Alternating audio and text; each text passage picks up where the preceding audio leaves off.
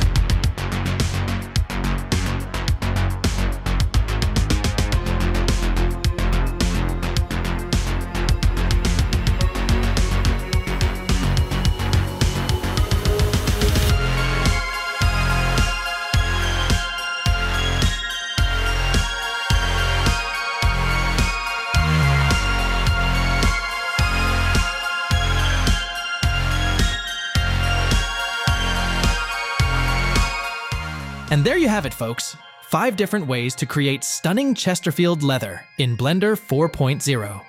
Don't forget to like, subscribe, and hit that notification bell to stay updated on all our latest tutorials. Until next time.